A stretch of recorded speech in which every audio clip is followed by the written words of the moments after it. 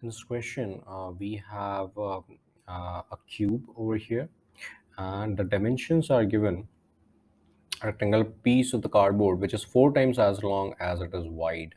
Uh, so let's say this is 4y and it is wide by y units. And it is an open box to be constructed by cutting each small square of side x units, which is over here, and then turning it up. So what is the volume of the box as a function of x?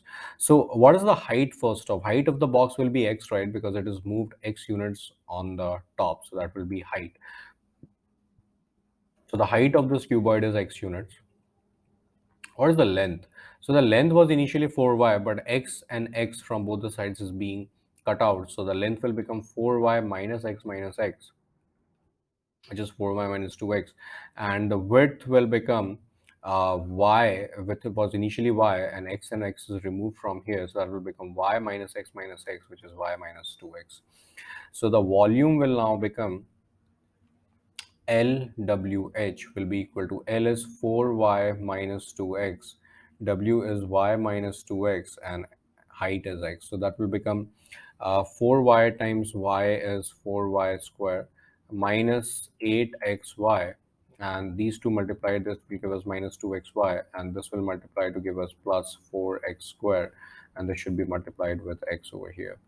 So this will become 4xy square minus 8x square y minus 2x square y plus 4x cube. This is how it looks like, and this is the volume.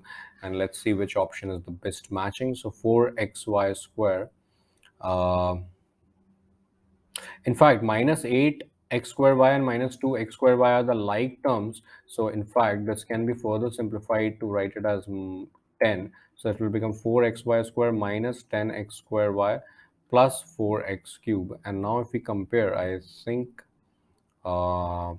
this would be the correct choice because it is matching with this one. So this is the final answer. Thank you.